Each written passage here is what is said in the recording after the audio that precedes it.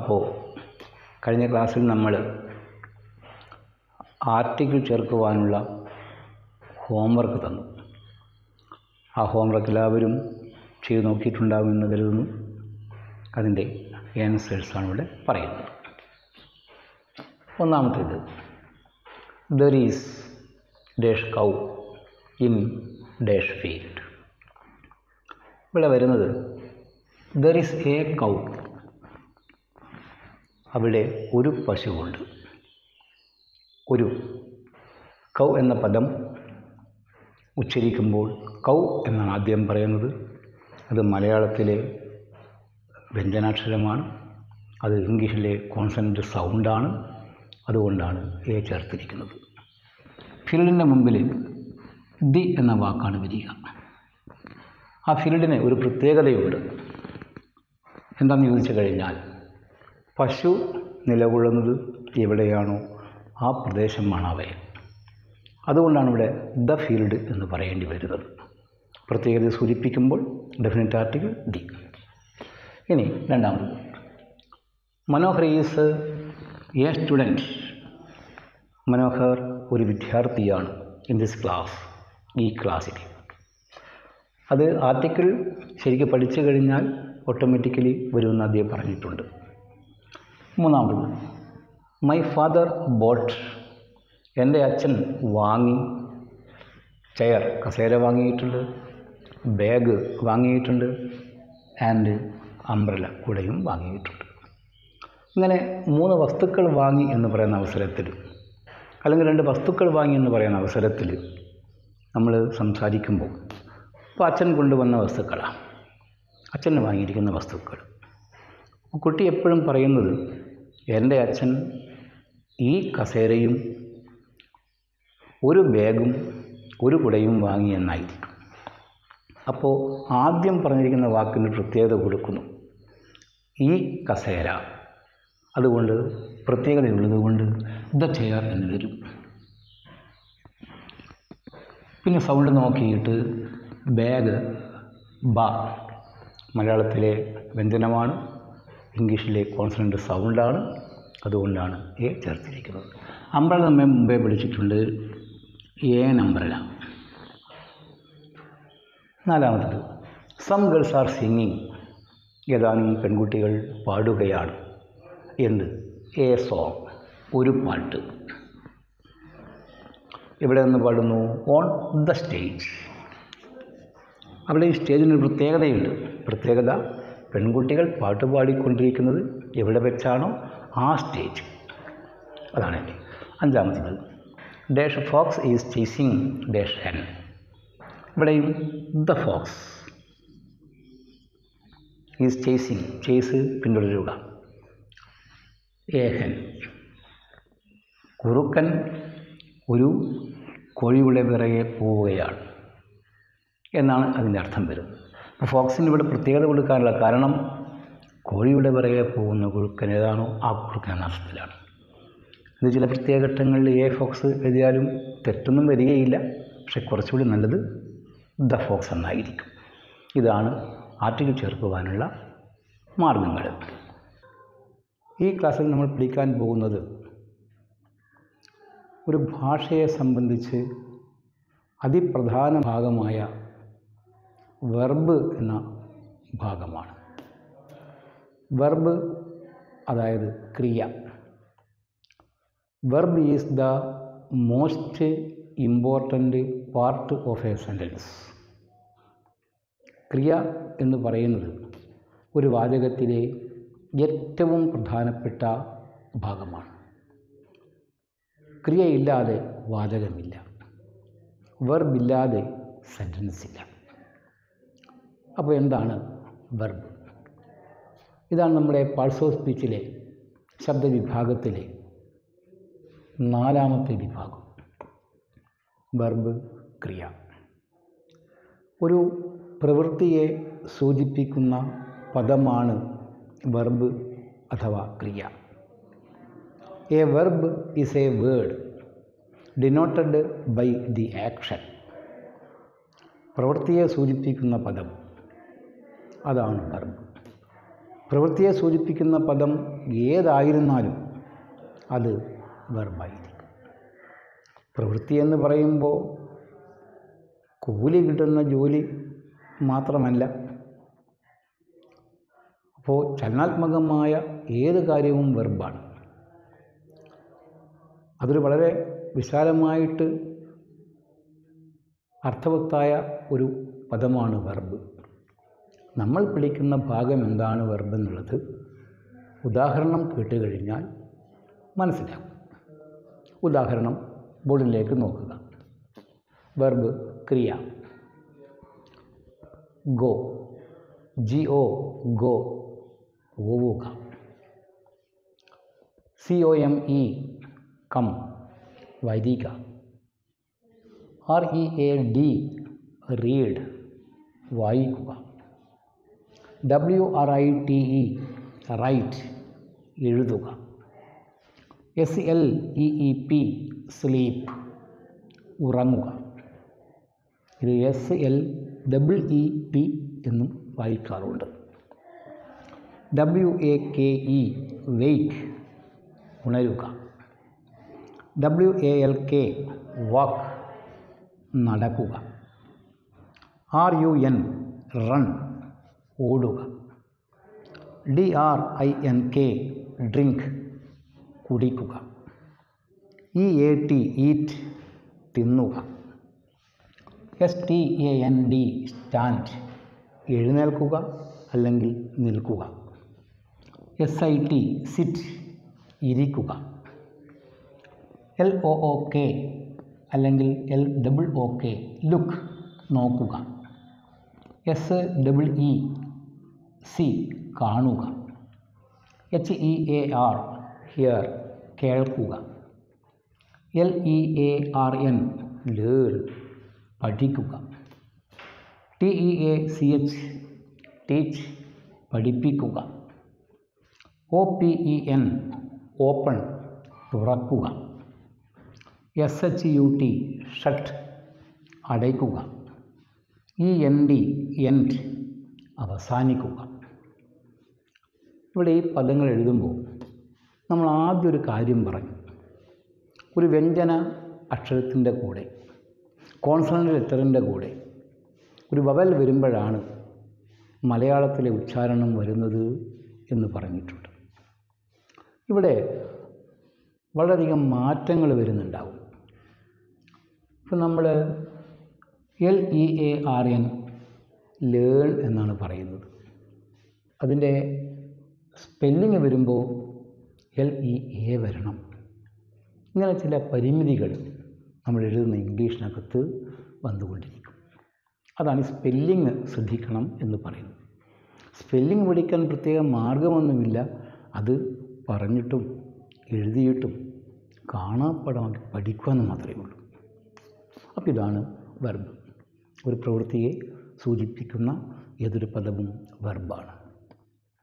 ഇനി ഈ വെർബുകൾ വെച്ചുകൊണ്ടാണ് നമ്മൾ പഠിക്കാൻ പോകുന്നത്. ഇനി പഠിക്കാൻ പോകുന്ന കാര്യം നിങ്ങൾ ശ്രദ്ധിച്ചാൽ, ശ്രദ്ധയോടുകൂടി നിങ്ങളത് കൈകാര്യം ചെയ്താൽ ഇംഗ്ലീഷ് പഠിക്കാനുള്ള ഒരു വല്ലാത്ത താല്പര്യം ഉണ്ടാകും, ഒരു ആത്മവിശ്വാസം. എനിക്കിത് പഠിക്കാൻ സാധിക്കും എന്നൊരു വിശ്വാസം, ഒരു രസകരമായ അനുഭവമായിട്ട് ഇംഗ്ലീഷിൻ്റെ പാഠഭാഗം നമ്മൾ മാറ്റുകയാണ്. അപ്പോൾ ശ്രദ്ധിക്കുക.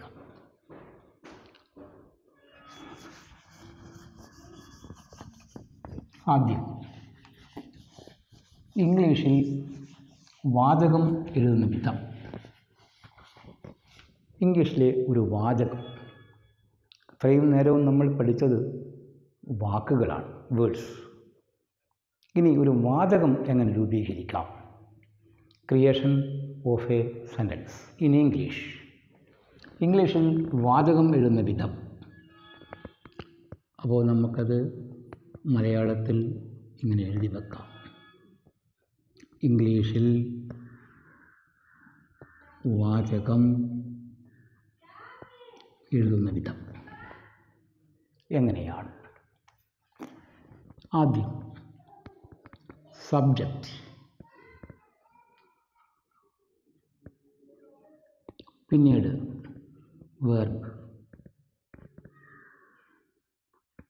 പിന്നീട് ഓബ്ജക്റ്റ്,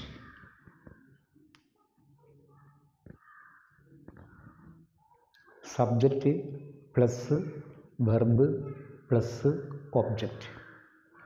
സബ്ജക്റ്റിൻ്റെ കൂടെ വെർബ് ചേർക്കുക, അതിനുശേഷം ഒബ്ജക്റ്റ് എഴുതുക. ഇത് വന്നു കഴിഞ്ഞാൽ ഇംഗ്ലീഷിനകത്തുള്ള ഒരു കൊച്ചു വാചകം ആയി എന്ന് പറയാം. അപ്പം ഇനി എന്താണ് സബ്ജക്റ്റ്, എന്താണ് ഒബ്ജക്റ്റ് എന്നുകൂടി മനസ്സിലാക്കണം. വെർബ് നമ്മൾ പഠിച്ചു. ഇനി മലയാളത്തിൽ ആ വാചകം എഴുതുന്നെങ്കിലോ, ഇത് കർത്താവാണ്, ഇത് ക്രിയ, അത് കർമ്മം. മലയാളത്തിൽ എഴുതുമ്പോൾ കർത്താവ്, കർമ്മം, ക്രിയ എന്നെഴുതും. ഇതാണ് ഇംഗ്ലീഷും മലയാളവും തമ്മിൽ ഒരു പ്രകടമായ വ്യത്യാസം. നമ്മളിത് പറഞ്ഞുകൊണ്ടിരിക്കുമ്പോൾ മനസ്സിലായിക്കോളും. ആദ്യം സബ്ജക്റ്റ്. സബ്ജക്റ്റ് എന്ന് പറഞ്ഞാൽ കർത്താവ്. കർത്താവ് എന്ന് നമ്മൾ എഴുതാം.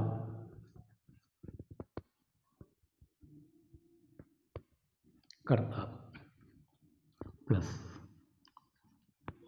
ക്രിയ പ്ലസ് കർമ്മം. ഒബ്ജക്റ്റ് കർമ്മം. ഇനി എന്താണ് ഈ സബ്ജക്റ്റ് അഥവാ കർത്താവ് എന്ന് പറയാം. ക്രിയ എന്താണെന്ന് മനസ്സിലാക്കിയല്ലോ, പ്രവൃത്തിയെ സൂചിപ്പിക്കുന്ന പദം. പ്രവൃത്തി അഥവാ ക്രിയ ചെയ്യുന്ന ആളിനെയാണ് നമ്മൾ കർത്താവ് അല്ലെങ്കിൽ സബ്ജക്റ്റ് എന്ന് പറയുന്നത്. ഡുവർ ഓഫ് എ വെർബ്, ഒരു ക്രിയ ചെയ്യുന്ന ആൾ, അതാണ് കർത്താവ്. ഒബ്ജക്റ്റ് എന്ന് പറഞ്ഞാൽ കർമ്മം. അപ്പോൾ കർത്താവ് ആ സബ്ജക്റ്റ് ക്രിയ ചെയ്യുമല്ലോ. അപ്പോൾ കർത്താവ് ചെയ്യുന്ന ക്രിയയുടെ ഫലം വന്നു ചേരുന്ന വസ്തു അല്ലെങ്കിൽ വന്നു ചേരുന്ന സ്ഥലം, അതിനെ അനുഭവിക്കുന്ന ആൾ, ഇതിനെയാണ് നമ്മൾ കർമ്മം അല്ലെങ്കിൽ ഒബ്ജക്റ്റ് എന്ന് പറയുന്നത്. ഇത് ചുരുക്കിയിട്ട് നമ്മൾ എസ് സബ്ജക്റ്റ്, ഇത് വെർബ്, വി, ഇത് ഒബ്ജക്റ്റ്. എസ് വി ഒ എന്ന് പഠിച്ചു വെക്കാം. ഇംഗ്ലീഷിൽ വാചകം എഴുതുന്ന വിധം S V O, subject plus verb plus object. ഒരു വാചകം നമ്മൾ എഴുതാൻ പോകുന്നു. ഐ, അതൊന്നും സ്റ്റൈലായി എഴുതുന്നത് മാത്രമേ ഉള്ളൂ. ഒരു വാക്ക് ഒരക്ഷരം കൊണ്ട് സൂചിപ്പിക്കുന്നതല്ലേ, ഒന്ന് ഭംഗിക്കഴി എന്ന് മാത്രമേ ഉള്ളൂ. I go to Mumbai. I go to Mumbai. I ഞാൻ. ഗോ പോവുക എന്നാണ് പഠിച്ചിരിക്കുന്നത്. വാചകത്തിനകത്ത് പ്രയോഗിക്കുന്ന അവസരത്തിൽ പോവുക എന്ന് പറയില്ല, പോകുന്നു എന്ന് പറയണം. അപ്പോൾ ഞാൻ പോകുന്നു. ടു മുംബൈ, മുംബൈയിലേക്ക്. ടു എന്ന വാക്കിൻ്റെ പ്രയോഗം പിന്നീട് ഐറ്റംസ് എത്തിക്കഴിയുമ്പോൾ പഠിപ്പിച്ചു തരും. അപ്പം ഞാൻ പോകുന്നു മുംബൈക്ക്. അപ്പോൾ അർത്ഥം ഞാൻ മുംബൈയിലേക്ക് പോകുന്നു എന്നാണ്. അപ്പോൾ അർത്ഥം പറയുമ്പോൾ മലയാളത്തിലാണ് പറയുന്നത്. അതിൽ പറയുമ്പോൾ ആദ്യം കർത്താവ് പറയണം, പിന്നെ കർമ്മം പറഞ്ഞിട്ടാണ് ക്രിയ പറയുക. ഞാൻ മുംബൈയിലേക്ക് പോകുന്നു. ഇതാണ് സബ്ജക്റ്റും വെർബും ഒബ്ജക്റ്റും. രണ്ടാമത് വേറൊരു വാചകം പറഞ്ഞാൽ my father reads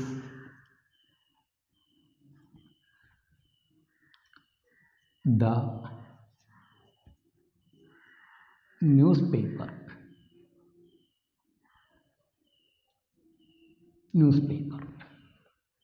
My father reads.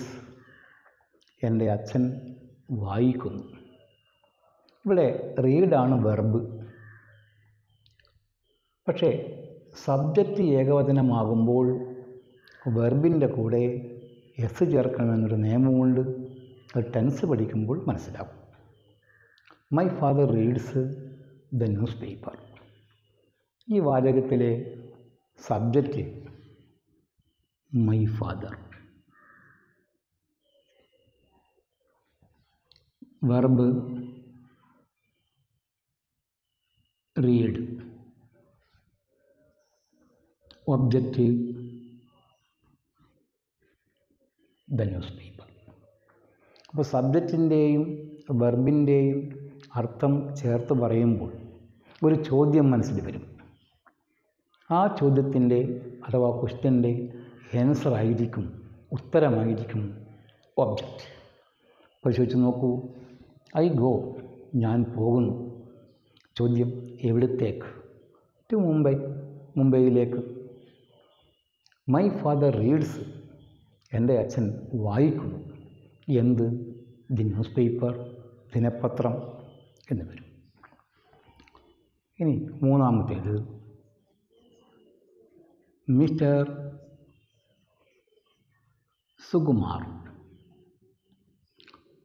And his wife work in the same office. നീളം കൂടി വരുന്ന വാചകത്തിൽ mister Sukumar and his wife, mister സുകുമാരനും അദ്ദേഹത്തിൻ്റെ ഭാര്യയും. ഇത്രയും ഭാഗമാണ് അതിൻ്റെ സബ്ജക്റ്റ്. Work, അതാണതിൻ്റെ verb. അപ്പോൾ മിസ്റ്റർ സുകുമാരനും അവൻ്റെ ഭാര്യയും ജോലി ചെയ്യുന്നു. ചോദ്യം എവിടെ? In the same office. Same, ഒരേ ഓഫീസിൽ ജോലി ചെയ്യുന്നു. അപ്പോൾ സബ്ജക്റ്റ് ഇവിടെ വരെയുണ്ട്. അത് വെർബാണ്, ഇത് ഓബ്ജക്റ്റാണ്. ഇതാണ് സബ്ജക്റ്റ്, വെർബ്, ഓബ്ജക്റ്റ്. ഇനി അടുത്ത വാചകം. Sridevi goes to the panchayat office.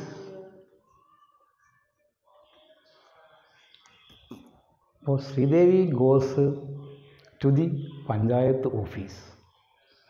Subject Sridevi. Verb go ആണ് വെർബ്. സബ്ജക്റ്റ് ഏകവചനമാകുമ്പോൾ വെർബിൻ്റെ ഇവിടെ എസ് ചേർത്തിരിക്കുന്നു, അല്ലെങ്കിൽ ഇ എസ് ചേർക്കുന്നു. ഇവിടെ ഇ എസ് ആണ് ചേർത്തിരിക്കുന്നത്. വെർബ് ഗോ ആണ്.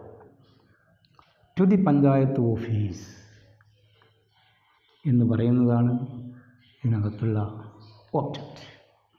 അപ്പോൾ സബ്ജക്റ്റ്, വെർബ്, ഒബ്ജക്റ്റ്. അപ്പോൾ ഉദാഹരണം 1, 2, 3, 4 പറഞ്ഞു. അഞ്ചാമത്തെ ഒരു ഉദാഹരണം കൂടി പറയാം. നമ്മൾ പഠിച്ചുകൊണ്ടിരിക്കുന്നത് സബ്ജക്റ്റ്, വെർബ്, ഒബ്ജക്റ്റ് എങ്ങനെ ചേർക്കാം എന്നുള്ളതാണ്.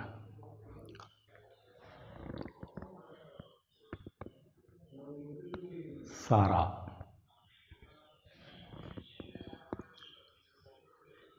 drinks a cup of tea. Sarah drinks a cup of tea. ഏതാണ് subject? സാറയാണ് subject. Verb ഡ്രിങ്കാണ് verb. A cup of tea എന്ന് പറയുന്നത് ഓബ്ജക്റ്റാണ്. ഇപ്പോൾ സാറ ഡ്രിങ്ക്സ്, സാറ കുടിക്കുന്നു. ചോദ്യം എന്ത്?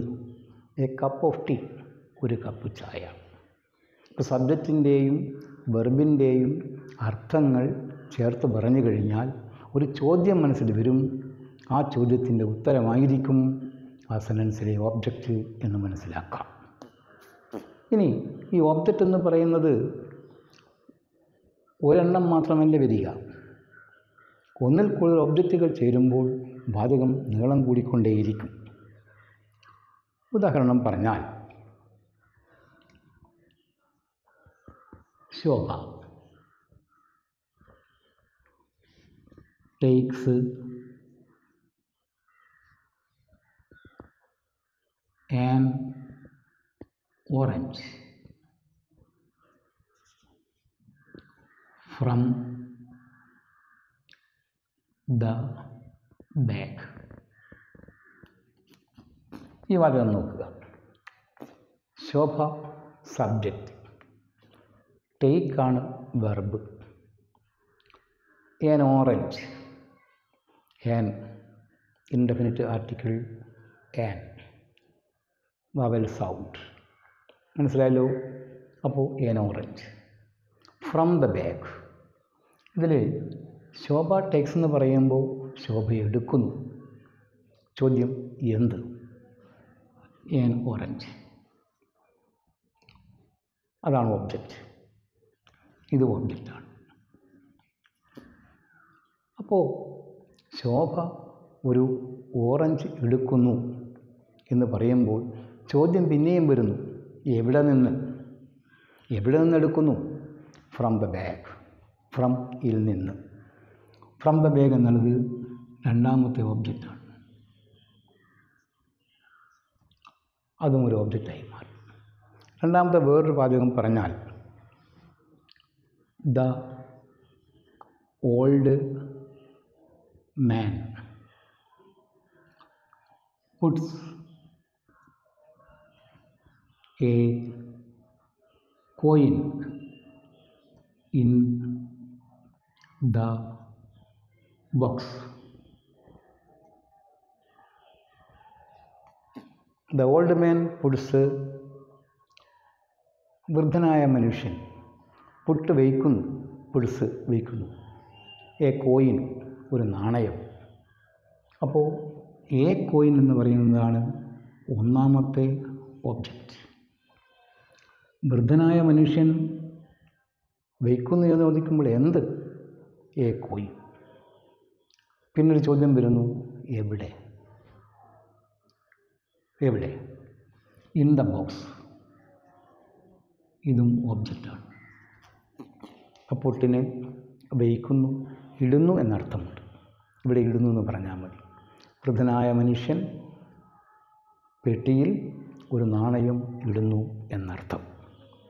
അടുത്തത്, അപ്പോൾ അശ്വിൻ ആൻഡ് ഉമയ രണ്ടുപേർ ചേർന്ന് കൊണ്ടാണ് ഇവിടെ സബ്ജക്റ്റ് വരുന്നത്. ഇതാണ് സബ്ജക്റ്റ്. വെയിറ്റ് കാത്തിരിക്കുന്നു, ദെയർ ഫ്രണ്ട് അവരുടെ സുഹൃത്തിനെ. Ashwin and ഉമയ wait there front at the bus stop. അപ്പോൾ കാത്തിരിക്കുന്നു എന്ന് പറയുമ്പോൾ ആരെ? ദെയർ ഫ്രണ്ട് ഒന്നാമത്തെ ഒബ്ജക്റ്റ്. അപ്പോൾ സുഹൃത്തിനെ കാത്തിരിക്കുന്നു. ചോദ്യം എവിടെ? At the bus stop. Bus സ്റ്റോപ്പിനടുത്ത്. ഇതും ഒരു ഒബ്ജക്റ്റാണ്. അപ്പോൾ ഒബ്ജക്റ്റ് എന്ന് പറയുന്നത് എണ്ണങ്ങൾ കൂടിക്കൊണ്ടേയിരിക്കും. എണ്ണം കൂടുന്തോറും വാചകത്തിന് നീളവും കൂടിക്കൊണ്ടേയിരിക്കും എന്ന് മനസ്സിലാക്കുക. ഇവിടെ ശ്രദ്ധിക്കുക, വെർബിൻ്റെ 3 രൂപങ്ങൾ. ഇങ്ങനെ ഇംഗ്ലീഷിനകത്ത് പല രൂപങ്ങളും പഠിക്കാനുണ്ടാകും. അപ്പോൾ വെർബിൻ്റെ പ്രധാനപ്പെട്ട 3 രൂപങ്ങൾ.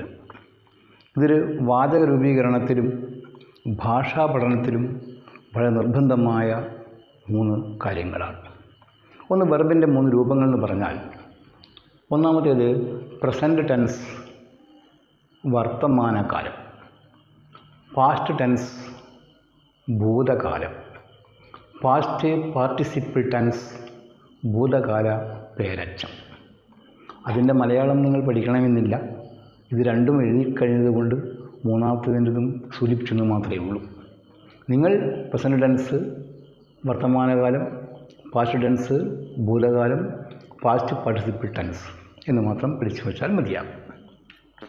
ആദ്യം ED എന്ന അക്ഷരങ്ങളിൽ പാസ്റ്റ് ടെൻസ് പാസ്റ്റ് പാർട്ടിസിപ്പിളും അവസാനിക്കുന്ന ചില വാക്കുകൾ ശീലിക്കുന്നു. പല ഗ്രൂപ്പ് വാക്കുകൾക്കും വെറൈറ്റിയായ എഴുത്തും സ്പെല്ലിങ്ങും ഉണ്ടാകും. ഒന്നാമത്തേത് OPEN, ഓപ്പൺ, തുറക്കുന്നു എന്നർത്ഥം. വെർബ് പഠിക്കുമ്പോൾ ഓപ്പൺ തുറക്കുക എന്നാണ് പഠിച്ചിരിക്കുന്നത്. പക്ഷെ വാചകത്തിനകത്ത് ക്രിയ വരുന്ന അവസരത്തിൽ തുറക്കുന്നു എന്ന് പറയണം. ഓപ്പൺ, തുറക്കുന്നു. ഓപ്പൺഡ്, ED ചേർന്നു, തുറന്നു എന്നർത്ഥം. ഓപ്പൺഡ്, തുറക്കപ്പെടുന്നു. ഈ പ്രസന്റ് ടെൻസ് വർത്തമാനകാലം എന്ന് പറഞ്ഞാൽ ഇപ്പോൾ നടന്നുകൊണ്ടിരിക്കുന്ന കാലം, അതായത് നമ്മൾ വർത്തമാനം പറഞ്ഞുകൊണ്ടേയിരിക്കുന്ന കാലം. പാസ്റ്റ് ടെൻസ് എന്ന് പറഞ്ഞാൽ പാസ്റ്റ്, കഴിഞ്ഞു പോയത്, അതാണ് ഭൂതകാലം. രണ്ടാമത്തേത് start, START, start. Started, ED ചേർന്നു.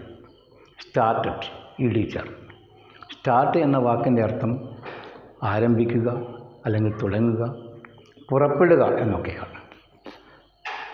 മൂന്നാമത്തേത് ലാഫ്. സ്പെല്ലിങ് നമ്മൾ ആദ്യം എഴുതിയിരിക്കുന്ന മോഡലിൽ നിന്നും ചില വ്യത്യാസങ്ങളുണ്ടാകും. അത് ഓരോ സമയത്തും പഠിച്ച് ശരിയാക്കി വെച്ചിരിക്കണം. LAUGH, laugh. ചിരിക്കുന്നു, ലാഫ്ഡ്. ചിരിച്ചു, ലാഫ്ഡ്, ചിരിക്കപ്പെടുന്നു. ഇനി പ്ലേ. പ്ലേ എന്ന് പറഞ്ഞാൽ കളിക്കുന്നു.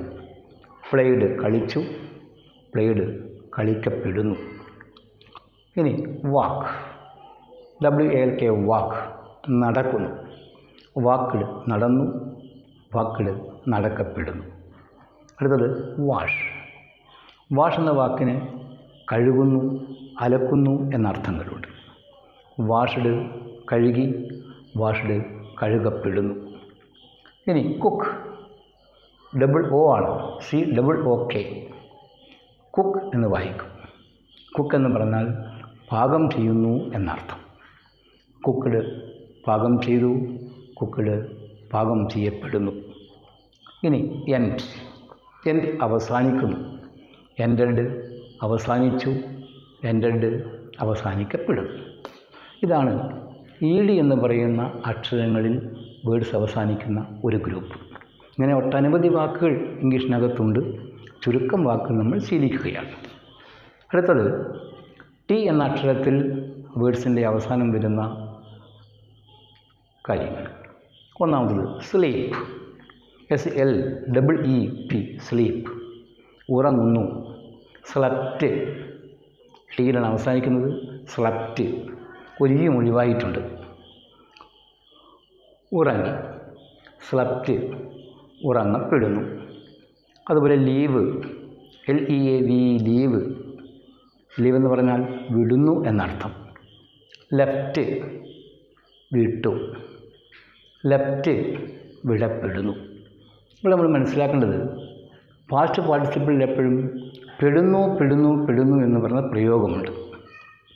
ഇത് വർത്തമാനകാലം, ഇത് കഴിഞ്ഞു പോയത് പാസ്റ്റ് ടെൻസ്, ഭൂതകാലം, അത് പാസ്റ്റ് പാർട്ടിസിപ്പിൾ പെടുന്നു എന്ന് പറയുന്ന പ്രയോഗം. ഇതിൻ്റെ ആവശ്യം നമുക്ക് വരുന്നത് നമ്മൾ ടെൻസ് എന്ന് പറയുന്ന പ്രധാനപ്പെട്ട ഒരു കാര്യം അടുത്ത ക്ലാസ്സിൽ പഠിക്കാൻ പോവാണ്. ആ ടെൻസ് പഠിക്കുന്ന അവസരത്തിൽ ഇതിൻ്റെ പ്രയോഗങ്ങൾ വേണ്ടി വരും. ആ സമയത്ത് പ്രത്യേകമായിട്ട് പഠിക്കാൻ ശ്രമിക്കേണ്ടി വരുന്നത് കൊണ്ടാണ് അത് മുൻകൂട്ടി പഠിച്ച് ശരിയാക്കി വെക്കണമെന്ന് പറയുന്നതും ഇവിടെ അത് എഴുതി കാണിച്ചിരിക്കുന്നതും. അടുത്തത് BUY, by. By, boat, boat. By, വാങ്ങുന്നു. ബോട്ട്, വാങ്ങി. ബോട്ട്, വാങ്ങപ്പെടുന്നു. ബ്രിങ്, കൊണ്ടുവരുന്നു. ബ്രോട്ട്, കൊണ്ടുവന്നു.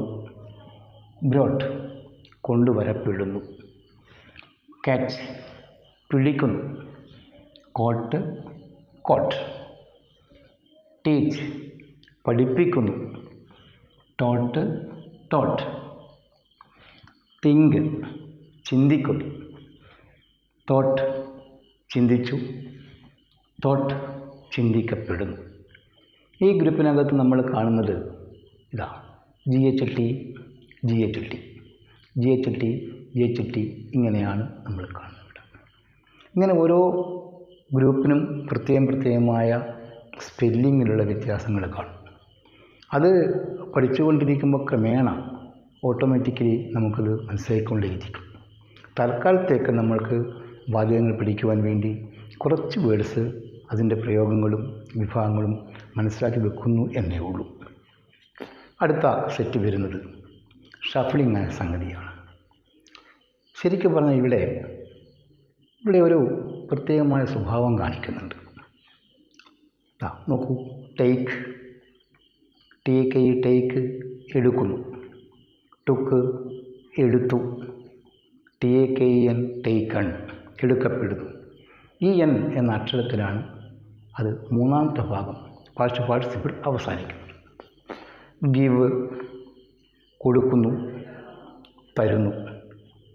ഗേവ് കൊടുത്തു, ഗിവൺ കൊടുക്കപ്പെടുന്നു. ഡ്രൈവ് ഓടിക്കുന്നു, ഡ്രോവ് ഓടിച്ചു, ഡ്രിവൺ അല്ലെങ്കിൽ ഡ്രൈവൺ രണ്ടും പറയും, ഓടിക്കപ്പെടുന്നു. വെയ്ക്ക് ഉണരുന്നു, വോക്ക് ഉണർന്നു, വോക്കൺ ഉണരപ്പെടുന്നു. അതുപോലെ റൈറ്റ് എഴുതുന്നു, റോട്ട് എഴുതി, റിട്ടൺ എഴുതപ്പെടുന്നു. ഈ എഴുതുന്ന അവസരത്തിൽ 2 T വരുന്ന കാര്യം പ്രത്യേകം ശ്രദ്ധിക്കണം. ഇങ്ങനെ ഇംഗ്ലീഷിനകത്ത് ചില പ്രത്യേക ഘട്ടങ്ങളിൽ ഒരു ഉച്ചാരണത്തിൽ ശരിക്ക് തോന്നുന്നില്ലെങ്കിലും അക്ഷരങ്ങൾ ആവർത്തിച്ചു കൊണ്ടെഴുതുന്ന സ്വഭാവം ഉണ്ടാകുന്നുണ്ട്. അതും പ്രത്യേകമായി മനസ്സിലാക്കേണ്ടതാണ്. അടുത്ത അവർ നോക്കൂ, ഗോ, വെൻറ്റ്, ഗോൺ. ഗോ പോകുന്നു, വെൻറ്റ് പോയി, ഗോൺ പോകപ്പെടുന്നു. ഇത് ഈ വിഭാഗത്തിനകത്തുള്ള വേറൊരു സ്വഭാവം കാണിക്കുന്ന വാക്കുകളാണ്. കം വരുന്നു, കെയിം കം. ഇവിടെ ഒന്നാമത്തെ പ്രസൻറ്റ് ഫോമായിരിക്കുന്ന കം തന്നെയാണ് പാസ്റ്റ് പാർട്ടിസിപ്പിളിൻ്റെ ഫോമും വരുന്നത്. അതുപോലെ റൺ ഓടുന്നു, റാൻ റൺ തന്നെ വരുന്നു. ഇനി അടുത്ത ഒരു സെറ്റ് വരുന്നത് Y എന്ന അക്ഷരം മാറിയിട്ട് പകരം I വരുന്നതാണ്. CRY ക്രൈ കരയുന്നു, Y മാറിയിട്ട് I വന്നു, ഇടിയും ചേർന്നു. ക്രൈഡ് കരഞ്ഞു, ക്രൈഡ് കരയപ്പെടുന്നു. അതുപോലെ ട്രൈ പരിശ്രമിക്കുന്നു, ട്രൈഡ് ട്രൈഡ്. സ്റ്റാൻഡ് നിൽക്കുന്നു, സ്റ്റുഡ് ഇതാ O സ്റ്റുഡ്. സിറ്റ് ഇരിക്കുന്നു, സാറ്റ് ഇരുന്നു, സാറ്റ് ഇരിക്കപ്പെടുന്നു. ഡ്രിങ്ക് കുടിക്കുന്നു, ഡ്രാങ്ക് DRANK. Drunk DRUNK. അതുപോലെ റീഡ് READ റീഡ് വായിക്കുന്നു. റെഡ് വായിച്ചു, റെഡ് വായിക്കപ്പെടുന്നു. ഈ വരിയിൽ 3 സ്പെല്ലിങ്ങും ഒരേ രീതിയിലാണ് കാണുന്നത്. 3 കാണുന്നത് READ ആണ്. അപ്പോൾ നമ്മൾ ഈ ഒരു പുസ്തകത്തിലെ വാചകം വായിക്കുമ്പോൾ READ കണ്ടു കഴിഞ്ഞാൽ അത് റീഡാണോ റെഡാണോ എന്നെങ്ങനെ മനസ്സിലാക്കും എന്ന സംശയമുണ്ടാകാം. അത് ആ വാചകത്തിൻ്റെ ഈ വാക്കിന് ശേഷം വരുന്ന ഭാഗം കൂടി ശ്രദ്ധിച്ചു കഴിഞ്ഞാൽ അവിടെ വായിക്കേണ്ടത് റീഡ് എന്നാണോ റെഡ് എന്നാണോ എന്നും മനസ്സിലാവും. ടെൻസ് പഠിച്ചു കഴിയുമ്പോഴാണ് അതിൻ്റെ കാര്യങ്ങൾ ശരിക്കും മനസ്സിലാക്കുക. ഇനി CUT കട്ട് മുറിക്കുന്നു, കട്ട് കട്ട് തന്നെ, കട്ട് കട്ട് കട്ട് 3 ഒരേ വാക്കാണ്. പുട്ട് പുട്ട് പുട്ട് 3 ഒരേ വാക്ക്. ഇതുപോലെ പല രീതിയിൽ സ്പെല്ലിങ്ങുകൾ മാറ്റമുണ്ടാകുന്ന, ഉച്ചാരണത്തിൽ മാറ്റമുണ്ടാകുന്ന നിരവധി വാക്കുകളാണ് വെർബിൻ്റെ 3 രൂപങ്ങളായിട്ട് പഠിക്കുമ്പോൾ നമുക്ക് ഉണ്ടാവുക. Homework. Separate the subject, verb and object.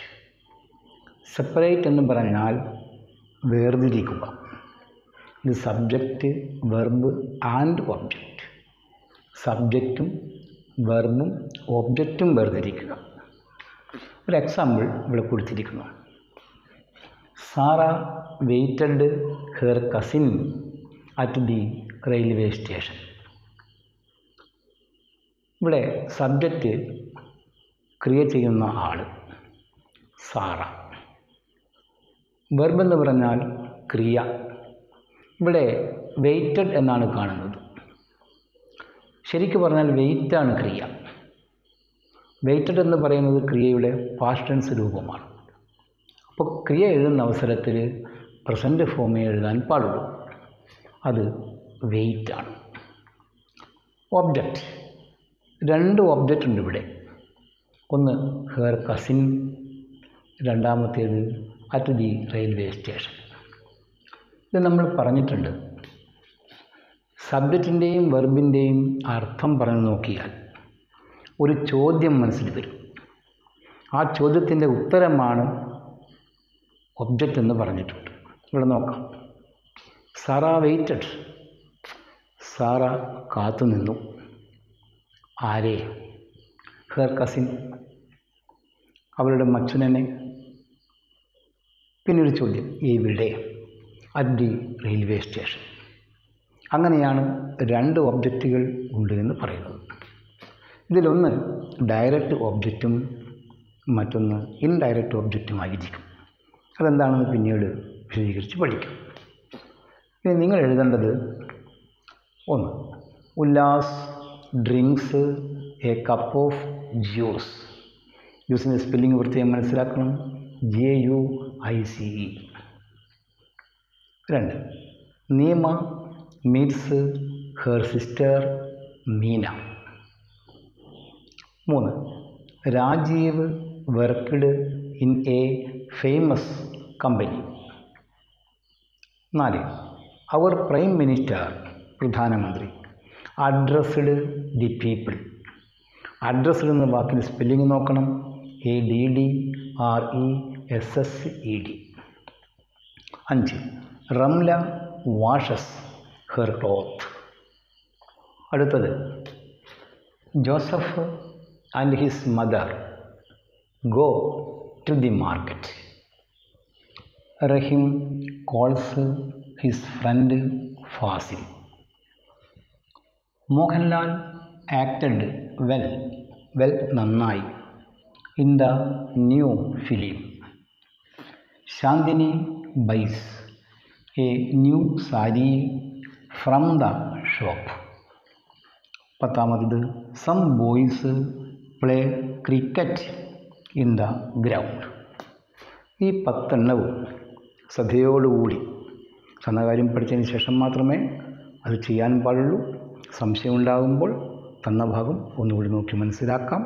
എന്നിട്ട് ശ്രദ്ധയോടുകൂടി എഴുതി ശരിയാക്കിയിട്ട് വരിക. അടുത്ത ക്ലാസ്സിൽ അതിൻ്റെ ഉത്തരം പറഞ്ഞു തരുന്ന അവസരത്തിൽ തെറ്റുകൾ പറ്റിപ്പോയിട്ടുണ്ടെങ്കിൽ നിങ്ങൾക്ക് തിരുത്തി മനസ്സിലാക്കാൻ നിങ്ങൾക്ക് സാധിക്കും. അപ്പോൾ ഇന്ന് ഈ ക്ലാസ് ഇവിടെ അവസാനിക്കുകയാണ്. നാളെ ഇതിൻ്റെ ബാക്കി ഭാഗവുമായി നമുക്ക് വീണ്ടും കാണാം. ബൈ.